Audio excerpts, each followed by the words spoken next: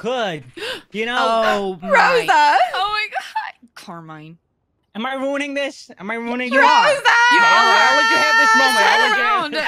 Oh my god! I miss you so much. God, you got even prettier and younger. So did you. You look so hot and I refreshed. did all of the Botox, you know? Oh my god, my you God. look so fucking good. Baby. We gotta talk, It's girl. so fucking hard. Really? It's so alone. I've been in my apartment. I don't have money for electricity. It's been so cold. Me neither. God. They turned off my water. I have to bathe in the ocean. Oh. Oh my god, oh my god. Well, at least you But look it's good. exfoliant. You're like glowing. Thanks. I'm pregnant.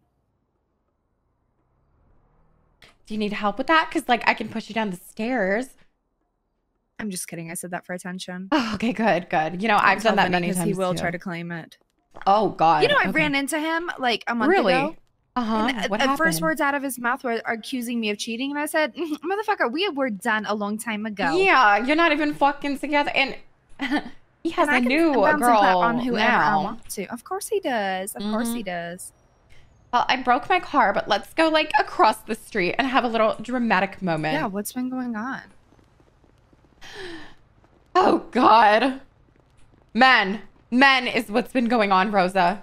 Well, isn't that the root of all of our problems? Yeah. Yeah. But, you know, I think I made the right decision. Let's, should we go on top or, like, under? We can go... I don't know if we can go up there. Let's go down here in a dark corner. Good, because that's how life is right now. A dark corner. Sometimes it be like that. You look so What's hot. Oh my God. I feel really hot. I've been like exfoliating and spray tanning, you know? I figure if You I'm going look to be fucking alone, I good. might as well be hot. Literally, if you're going to be alone, might as well be the sexiest possible version of yourself. Duh. Exactly. I've been selling feet pics. Oh my God. been You've going always pretty had well. like really hot feet. I know. I've been like stretching on my arches and taking care of them, like, getting Ooh, pedicures. I oh my switched from white God. toenails to French, and it does really well. What? Okay, anyways. God. Well, Lay it on me. I gave Mr. K my key to the house back, and I pretty much said I wasn't really going to be around Grove anymore. What happened? I mean, it was kind of a buildup of like a lot of bullshit going on day after day and time after fucking time. And, you know, the nail in the coffin for me was I just felt like outside of, you know, Vinny, Rami, and Kay, no one really had my fucking back. And I didn't really feel that kind of connection with them. And I figured there's no use for me to stick around somewhere where I'm not as wanted. Okay, I'm gonna say a lot of things, and some might hurt your feelings, but some is gonna be nice. Okay, I'm gonna start with hurting your feelings first. It's okay. I need to hear I fucking told you so. Okay, I know. I fucking told you so. I did. I said at the end of the day, those men care about me, myself, and I. They do not care about us. And you know, maybe they do. Maybe in some weird, convoluted way they do. Especially Mr. K and Rami. I think they probably do care about you. But when push comes to shove, I think we operate on a higher level of emotional intelligence than them. And sometimes when you're feeling something, they don't feel it with you. And that really fucking sucks. But that doesn't mean that your feelings aren't valid. That whatever is going on doesn't mean that you can't feel those things. But you can't go to them for any type of support with that. And that is a lesson that I had to learn. It's a lesson I think a lot of people have to learn. But, you know, they care in their own way, which is a weird, convoluted way. But beyond that, Carmi, I've known you outside of CG. Like, as long as I've known you, you've been around them. But you have always been that bitch. You don't need them. You've never needed them. You've been able to operate completely on your own without the support of anybody for so long, which fucking sucks. Don't get me wrong. It doesn't feel good to have to be on your own, but sometimes it's for the best. Sometimes you grow the most when you let go of whatever's holding you down, you know? You're right. And honestly, that is how I feel. I mean, I told Kay it had nothing to do with him or anything like that. You know, I know at any point he would have had my back and all that, but I don't want to be a burden and have all of my problems become his problems. Exactly. But when I am going through something, I would like to, you know, be able to turn to someone in the gang that's awake at the same time and, you know, hopefully get some support from them. But exactly, that is what I wasn't getting. And, you know, Zolo and Tugs were the fucking like nail in the coffin for me. Oh, I fucking wonder. That's the reason that, you know, everything happened with me was fucking Zolo and Tugs. Really? Oh my God. Oh, yeah. I'll be honest, I have the worst memory ever. I don't really remember Tugs or Zolo doing shit. They exasperate everything. They literally will take like 2% of whatever you say and then twist it into some crazy fucking story that never happened. And you look like the bad guy. Yeah. Yeah. I'm so over them. That is exactly what Zolo did to me. Now that you like say it like that, like Tugs, he was just being a dumb fuck. Like I will give him the benefit of the doubt. You know? Yeah, I will give him the benefit of the doubt that he is just like a dumb teenager and he probably didn't realize how serious I was feeling in the moment. But Zolo, I'm sorry, but you can tell when I'm in like a serious mood and I'm hurt by something. And to just continuously rub it in my face and try to make things worse, that was a nail in the fucking coffin for me. Because what do you mean? Like, I'm literally pouring my heart out to you and just begging for someone to listen, and you can't even do that. You just have to turn it around and laugh. He'll sit there and listen and pretend like he's listening and be like, oh, yeah, like, I got you, Rosa. Like, yeah. What did you always say? Like, I don't know. That he would help. I got you, bro, no matter what. Yeah. And fucking and never. Then he runs off to a little corner or hops in his car and says, oh, I gotta go. And then calls whoever he possibly can to be the guy with the information. He's always been like that. Yeah. He likes to be the one like, oh, Carmella's going through shit. Let's talk about it, you know? Oh my God, you're so right. I talked to Arya about it a little bit and she was like, that's definitely how Zolo and a lot of like the newer members are. Like, they don't give a fuck about anyone other than Kay. They don't give two fucks. As long as they're like up Kay's asshole, they don't give a shit about anyone else. And the craziest part is Kay doesn't even give a fuck. That's what I had to learn is half the time Zolo was like, go talk to Kay, tell him everything. And when I would do that, Kay was like, okay, you can handle your own problems. Like he believed in us that we didn't need hand holding, you know? Yeah. But everyone else gets into your head of like, oh, I have to make this a big thing. And then they fucking stab you in the back when you turn around. Just for a quick laugh. Yeah. Zolo. I mean, I never told Kay what was going on because, again, I didn't want to be a burden. But Pigeon and Arya kind of told me that I should tell him just so that he kind of knows what goes on when he's not around or whatever. But I don't know. I don't want to come off and be like, hi, Mr. K. This is Carmella, and I'm making a formal crew member complaint that this is how everyone acts when you're not around. Like, I just feel like that's like, lame as fuck. In theory, it's all great. Like you talk to Kay and you know you tell him what's going on, and Kay understands. He's a great listener when it happens. Yeah. But then everybody else talks about it 12 times over, and people get sick of it. Nobody wants to hear about it. Yeah, and then but it's not their place to be talking about it. Ugh, fucking Zolo. He has stayed putting his nose in women's business. I stabbed him so long ago for it, and I think he's due for another sick and poke. Girl, I fucking stabbed him because he wasn't listening.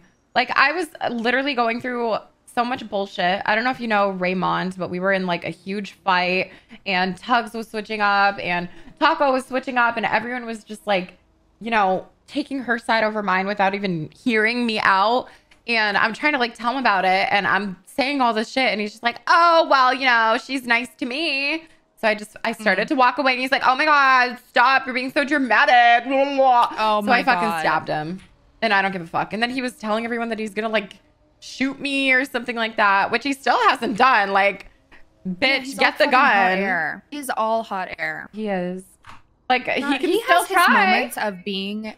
He has his very few moments of being like a decent friend or brother, whatever you want to call him. But then the other 95% of the time is just making your life a living hell. You know, and he stays like that. He's never been a friend to me. I'll be honest. He is too busy bouncing and clapping. I've tried. Like, I feel like I'm kind of nice. Now that I think about it. Yeah. Well, I'm sorry. No, you have nothing. I'm sorry that that you have to go through that. Because like feeling like an outsider with a group that's supposed to be your family, I know that feeling, and it is not fun. And you have to sit there and remind yourself that you're not an outsider. You do belong, that people care about you. But you know, man, loneliness really fucking sucks. It does. And you know what fucking hurts like the most? Which I I love when you bark for me. I'm just in so much pain right now. I don't even know if I can say it, but Raymond checked up on me and made sure that I was okay and told me how important and how powerful I am before Zolo or fucking Tugs even answered any of my messages. Like, that is so sick and twisted. Her and I literally were in like a screaming fight, Rosa, like full on, like hate each other, like this and that. And she still called me to say like, I hope you're okay. I don't want you feeling completely alone. And if you need a place to stay, like I got you. And I was like, what the fuck? Like this woman that I don't even know that well is giving me all of this more kindness than the people that I've known forever. Jeez. Gosh. And Zolo and Tugs probably think like everything's fine, you know? Yeah, I tried to call Tugs today to try to I wanted to give him a little bit of tough love and say like, listen, what you did really fucking hurt me, and I hope for, you know, the benefit of everyone else in the crew that you never make anyone feel like that again. But the second I called him, he just hung up the phone. So that didn't feel too good, but what can you do? Well, fuck them, honestly. That's been my approach to everything, is if people aren't going to treat me like a human or part of a family or care about me in any type of way, they're not family to me. Yeah. Because there are people that care about you, that would do anything for you, you know? And that's pretty much what I said to Kate too. I was like, listen, this has nothing to do with you. I will always care about you. I always have your fucking back, but I can't be around these like motherfuckers that aren't there for me, you know? Step on your throat for a 5-minute laugh. Yeah, and I don't know. It seems like everyone just is over it. Nothing's really changed, I guess. What are your plans? Well, I want to get back to doing some heists. I really need to make a lot of fucking money. And I guess I just want to find a place where I fit in. What are your plans? Girl, I ain't got nothing to lose or gain here. Along for the ride. Okay. I think I have some, you know, if I run into Zolo or Tugs, I think I have some things to say to them. But ooh. Pretend I'm Zolo. Hold on, I'm Zolo. he'd say, oh, shorty Rosa, oh my, whatever he would say. Ooh, you're a baddie. I would ask him if he's still fucking bouncing and clapping for 5 seconds of attention. Ooh. If he's ever stood up on his own. Ooh. If he's still standing on the necks of other people to have his 20 seconds of infamy. Oh! That man needs to get his fucking head on straight. He has lost it. He has been reprimanded so many times. He has been told he needs to settle the fuck down, and he just doesn't listen. Yep. Oh my fucking God. I'm so over him. And he thinks he's big and bad because he writes a little song, but we can all write a little song, you know? Yeah. Sure, he's musically talented, but he's not friendshiply talented. I think fuck Vinny part 2, but fuck Zolo this time. I would, but honestly, he's not worth any fucking energy also, like think that. about the shit that he said to Mateo, who was supposed to be his best friend in the entire world. I will never, even if that's 10 years ago at this point. What The did shit he say? said to Mateo all the time was horrible. He would make fun of him. He would make him like get out of the car. He would like stab him and shoot him all the time. Yeah. And he gets fucking be like I'm your pissed fucking off. OG. What? Oh yeah, all the time. He used to do that? What? Yes. When I first met him, he had his little gang. I forget what they were called. And Zoe was like the leader of them. Oh my God, they would get Zoe! raided all the time and get in all this trouble. And he would always fucking blame Mateo, even if it was Zolo being an idiot. Yeah. And then when Zoe went to CG and Mateo like I forget what happened, but like Zoe, I don't think Zoe got a chain, but Zoe had some kind of standing over Mateo where it's okay. like. And he just rubbed that in his Zolo face? did not let him forget it. Every single day was like, I'm your OG. Like, What I outrank the you. fuck? Know your fucking place. And I was like, I wouldn't treat anybody like that, let alone someone I'm friends with. That's the thing. Someone like, that's like been a ride or die for him for so long. Years. Mr. K is the fucking leader, and he doesn't talk to anybody like that. Exactly. Anybody. At all. Like, how the fuck does he have the audacity to talk like that? And I'm sorry, but Zolo's fucking OG of nothing. He's the OG of fucking burgers. I don't know. OG of mid music. Just kidding, I like his music, but mid music. It does have good music, and I fucking hate the fact that it's good, but mid music. Failed relationships, OG of that. True. How many oh my fucking... God, do you remember when he was trying so hard with Brooklyn and Brooklyn did not want him? Yeah. That was fucking crazy. Oh my God. God. Holy shit. I think he needs to be humbled. Yeah. I feel like me, you, Aria, Paris, and Bobby are kind of like in our own mindset, or like, I guess, genre, if that makes sense, of where, you know, we're not like bouncing and clapping, but also like if someone's in trouble, we will protect whoever needs we the ride help for the people that care about us. I think that's especially, I've always considered you part of like our little ex Voldemort gang name crew, you know, because you've always been there. You've been real. Like we have always operated under the, if we're in a gang or not, like I consider them and you my family. And no matter the shit that happens, like we all go through shit. You, me, Paris, Aria, Bobby, like we all fight. Yeah. But at the end of the day, those are the people I ride for and I know have my back. And that extends to other people that treat us well. I mean, that's exactly the point that I was trying to make. Like, yes, fights happen, but when no one will fucking listen to you, no one will fucking pick up the phone. I didn't even tell you what actually happened, but the thing that really like, you know, drove like me to fucking insanity was I was actually here, you know, at the burger shot or whatever. And the manor fucking rolled up on me. They robbed me, called me a stupid bitch, said fuck Women's Month, all that shit. And I was calling Tugs over and over again to be like, hello, like I need help. This just happened, da da da da da. And he just never answered. I sent him like 20 texts in a row. Yeah. Never answered, kept hanging up the phone. He was twatting out, wouldn't fucking answer anything. And he just didn't care. And, you know, having war flashbacks. I just wanted someone to listen. And Carmella, I really fucking hate that you're going through this, but if anyone knows the feeling, it's me. Yeah, I know. And like water under the bridge, but you did that to me too, you know, and it really fucking sucks.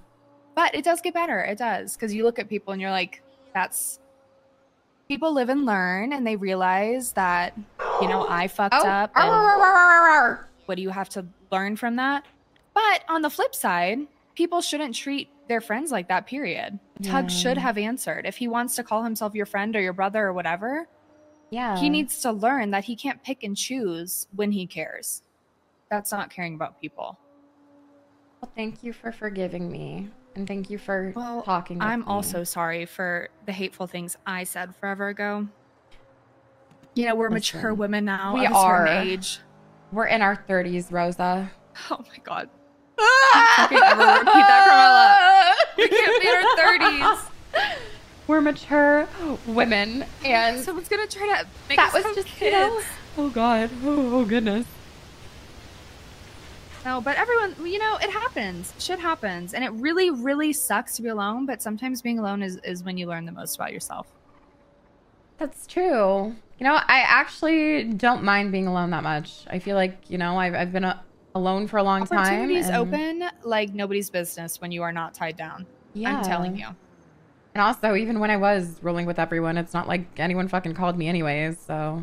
Girl, you probably do more heists without them.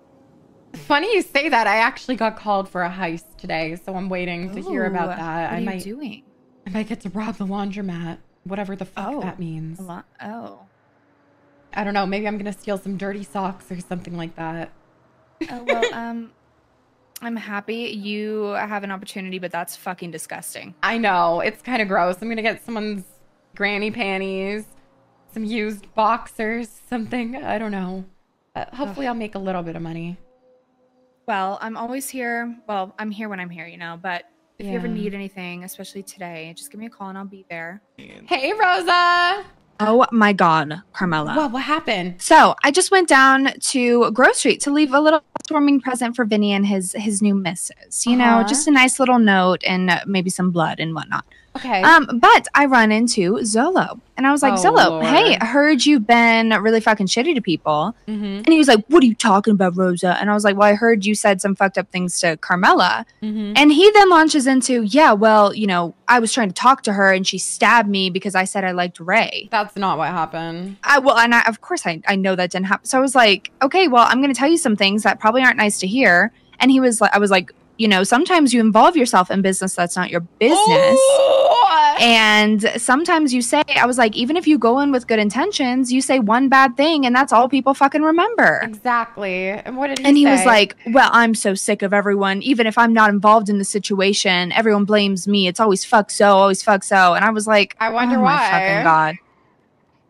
Yeah, But and then no Tugs remorse. and Kay and Rami ran by me and I don't think they recognized me. But yeah, no remorse, does not care. He essentially was like, everyone blames me for all their problems, even when I'm not involved, and da-da-da-da-da. Damn. I wonder fucking why. I literally wonder why. He said one time that... Hey. Just checking my record.